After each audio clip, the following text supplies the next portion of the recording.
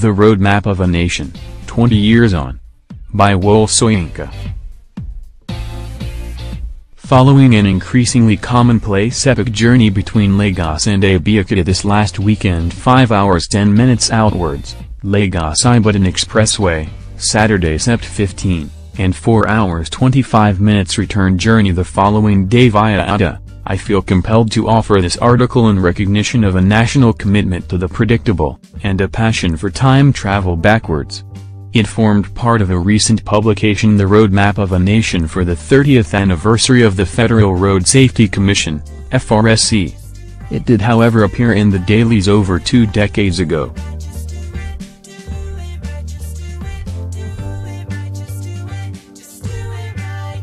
Hopefully it will contribute to the general debate on the existence or not, of what is known as a national character. The 4-lane expressway that links Lagos with the interior 2 inwards and 2 outwards from Lagos, advertises the most conspicuous characteristics of the educated elite, albeit with keen competition from the commercial driver. Let us however concentrate on the nature of what example is set for the illiterate classes by the presumably better educated, and often more traveled car owner, businessman, lecturer, technocrat, senior bureaucrat, banker, medical doctor, etc. Less sanguinary in the main, the maneuvers executed along these ill-maintained express motorways differ in routine from the junior, interior dual-carriageway spectacle, where the luxurious buses exercise their unique, undisputed laws. The provocation is, shall we say, a normal backup from a toll gate now dismantled, or a mild hiccup caused by any of the arrogant conduct of those religious camps that now infest both sides of the expressway, presumably on the divine authority of whatever deity they claim to worship. One moment, the traffic is sanity itself. The next moment, whatever the cause of the temporary delay, at the first break in the otherwise solid barrier of concrete blocks erected to keep the permanently warring troops apart, or drains dug abnormally deep to serve the same purpose, that is, keeping inbound and outbound lanes separate, our educated, sophisticated, bent motorist decides that, rather than suffer a delay of a few minutes, he or she must encroach on the lane assigned to oncoming traffic.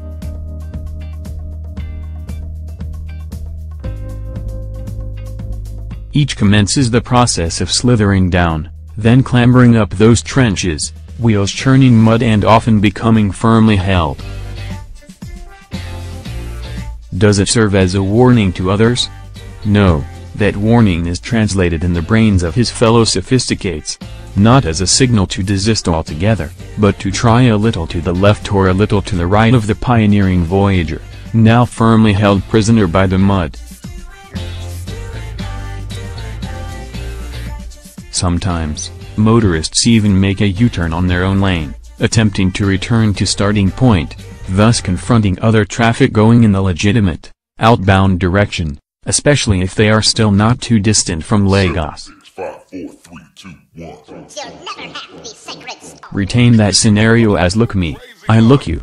I know fit go, you know fit pass. Next, rain. The effect of rain on most of the living species is tranquilizing. Rain slows down motion, cools the brain, and soothes the viscera. Rain on the Nigeman, woman motorist is however the harbinger of a collective, infectious dementia, and most especially in the heart of Lagos. An imaginative entrepreneur would make a fortune with helicopter tours just after a downpour, although of course, the moment to begin would be with the very commencement of rain. Still, one cannot have everything, and the spectacle that is unveiled the moment a puddle has formed on the streets beats any stampede of rhinos, elephants, giraffes or warthogs in a national park. Even an aerial still photo would reveal the trademark spectacle of these variegated objects in steel and wooden frames caught in the final throes of motion. Animate that photo just a little and you will observe the last illusions of motion, a succession of still frames as these strange objects in total frenzy head for the same space as if they would clamber over one another. The initial appropriation is always the hesitant stage. After that, attitudes harden. If one lane, why not both? A newly aggressive column comes up from behind the first marauder to reinforce that challenge and expand the front, eating voraciously into the second Lagos-bound lane. There is no more nibbling, no more prospecting, the headlamps are ablaze, the hazard lights have gone demonic, and the throttle foot has found its resting place.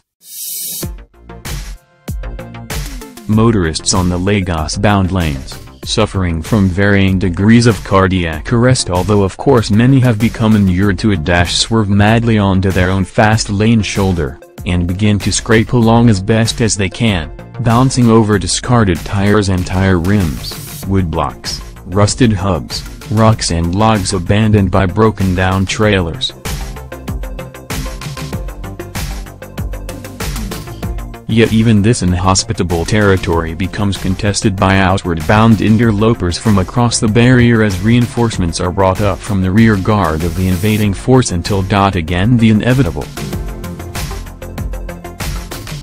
An absolute immobility, a snarling, frustrated bunch of directionless ants in the midst of whose columns a little stone has been thrown, corrupting the scent of orientation that was laid by the head of the advance, not yet defeated. Not yet conceding self-defeat, simply incapable of confronting their total loss of both rational and moral compass. The side of any unoccupied patch of space, sidewise, forward, backing up in a futile endeavor to gain an inch of advantage over the neighboring vehicle. Each niggardly opening is the signal for a new round of multi-directional maneuvering, a starting pistol for a new race towards individual salvation. Yes, a mirage of individual salvation that guarantees collective perdition. Get in there quickly, get in there, occupy that space, never mind that it is only a cul-de-sac barricaded by other contenders, and that the maximum span of motion before a final shutdown is perhaps no more than the circulation of a car wheel.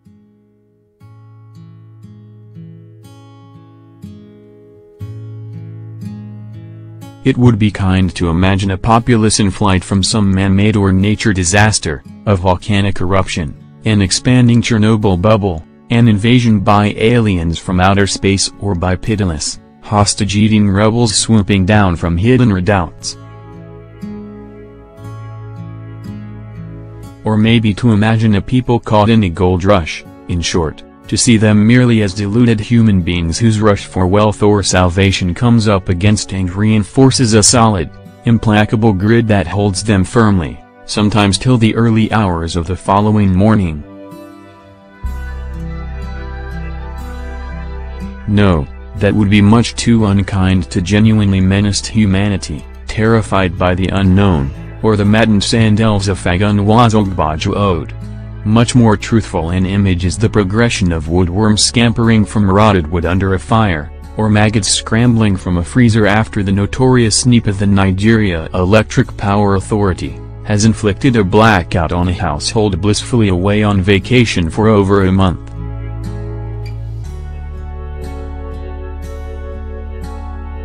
Or perhaps, most apposite of all, a pack of rats fleeing a flooded edifice. And the scene repeats itself again and again, day after day and week upon week, its participants incapable of grasping that the unchecked ego of one is the guaranteed ruin of any community. With a mind-numbing predictability, these drivers and passengers are left staring into space, maybe into the fading apparition of a magic carpet that keeps floating just beyond the ridge of the nose of each individual motorist, promising an escape from the remorseless logic of gravity, of the delimitations of space and occupancy, self-made prisoners of an epidemic of plain, collective stupidity.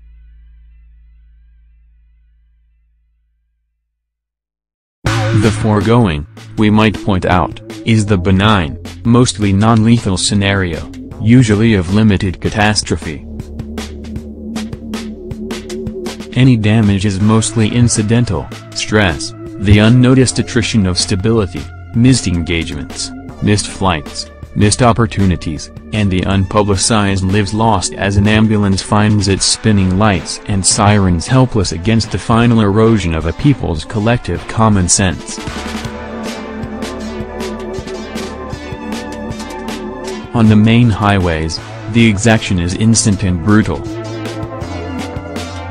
I have joined in cleaning up after the mess at many such scenes, but it is always a different experience altogether to witness an impact, to see it coming and watch it happen.